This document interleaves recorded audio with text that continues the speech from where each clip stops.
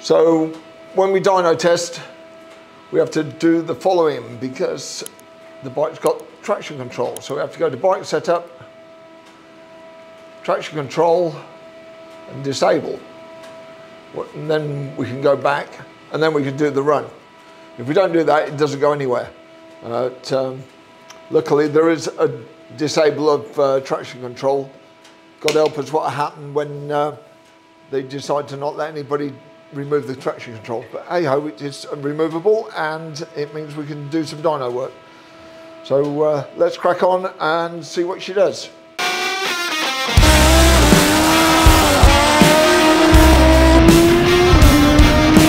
Like MotoGP speed.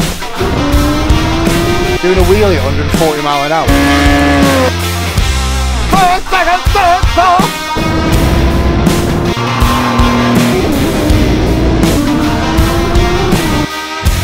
That is so fast, isn't it?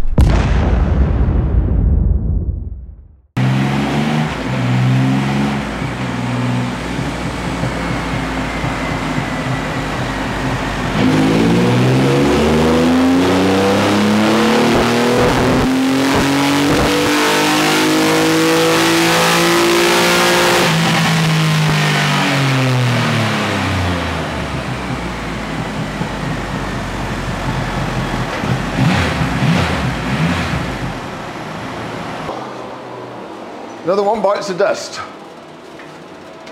So we've managed to get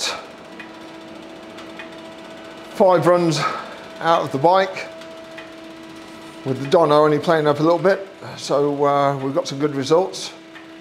And Leslie's bike was making a cool 136 horsepower standard, and now she's making around 173. Ooh, this is the last run. Yeah, so courtesy of Tune ECU, we can restrict your Triumph Rocket 3s. On here you'll see horsepower and torque. Blue is the stock bike, that's the horsepower, and that's the torque. So we've got 135 foot-pound of torque and 138 horsepower. And then by letting out full throttle and remapping to suit, we've gone to 172 horsepower and 155 foot-pound of torque.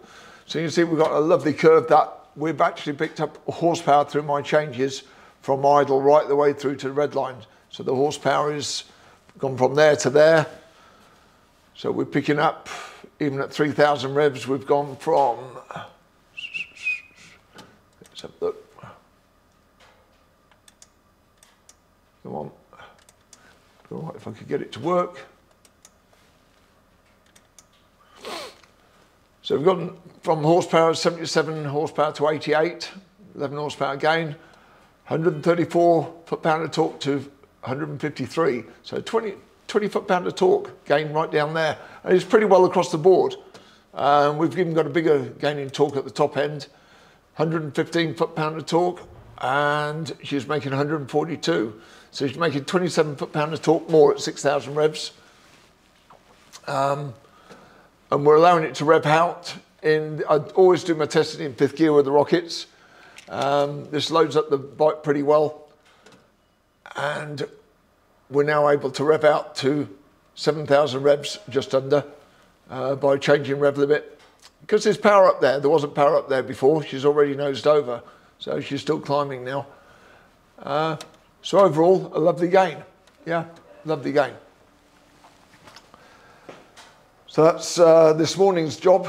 Each reflash with the Tune ECU. You see this is Tune ECU software.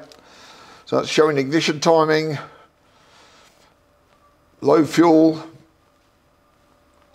high fuel per gear. So we change all these figures to get more horsepower out. But every time we reflash the ECU, it's 21 minutes.